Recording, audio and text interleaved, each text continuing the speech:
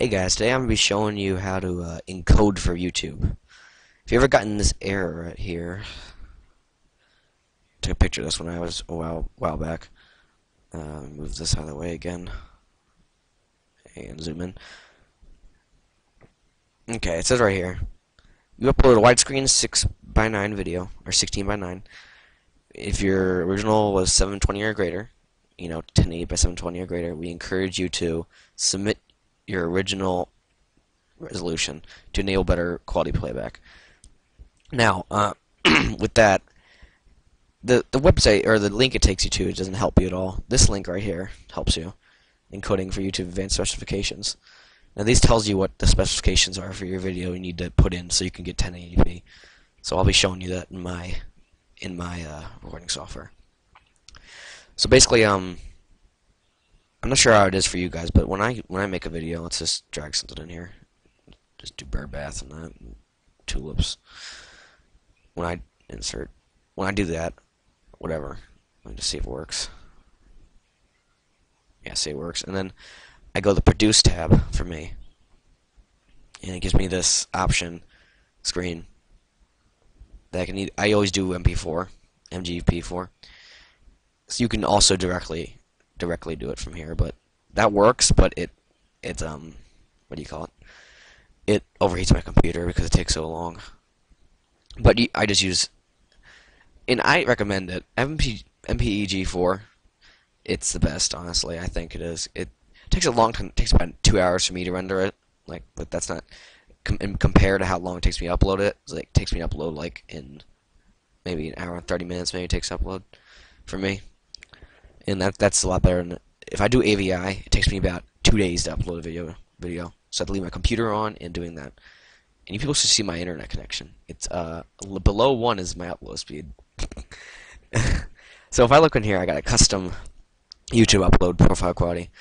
I made this myself, and I'll go into here and I'll show you and say details. See, here's a video codec and everything. But I'll be making a new one. I'll show you what I'm talking about here. Let's just say test for YouTube video. Now your thing should have some options or something if you don't have this one, but that doesn't matter. Okay, so let's go to the YouTube page or this page. Let's drag it like this, and let's take X out of this really quick so I can drag this over.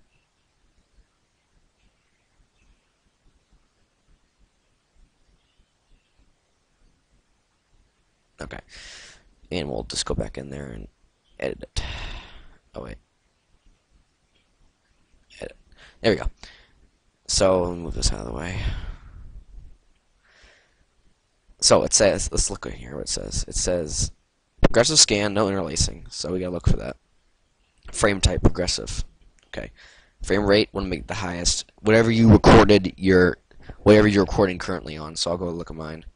I'll show you. 30 FPS. So. Alright, sorry about that. I accidentally clicked the X on my thing. I gotta click the minimize button. So back to that. Make sure when you're under the settings, look for quality. Quality's 100 for me, so that's good.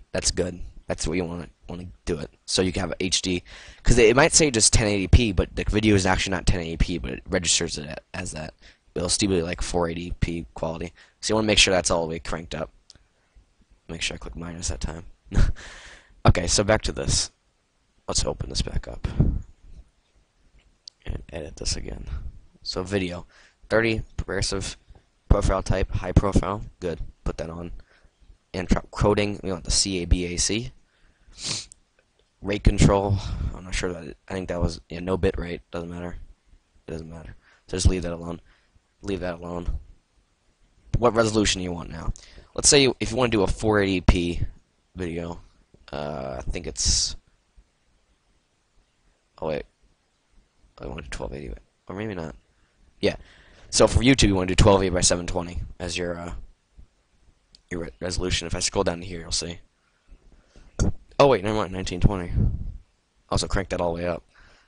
If you want to do 480, you want to 854 by. I don't have that option, so whatever. And 650. Do have 360 though, and I do 720. I do have too. So yeah. So if you want to do 1080p, you click that. If you want to do 720, you do that one. So depends on what your preference is. So audio. Now audio, I don't think you really have to tweak with this that much. But audio AACLC, you know, the option I even have anyways. The compression rate, I don't think it even matters. Let's see, 96 to 48. So just do 96. So now, there you go. So now that will be if you go back to the now this template I made now will work fine. I had this for a while. I had this AMD accelerated rendering technology for like a day or something. I have the software, but it doesn't do work.